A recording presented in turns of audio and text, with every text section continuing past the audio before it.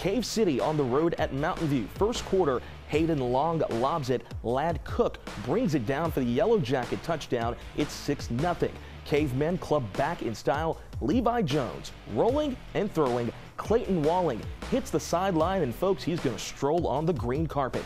88-yard touchdown. The PAT would be good, and Cave City would take the lead. Well, fast forward 9-7 Mountain View. Less than 4 minutes to go. It's Jones on the RPO, and Camden Malensek with the Cave City snag and score, and this is the game winner. The Cavemen snap a 14-game losing streak dating back to 2022, 14-9, the final.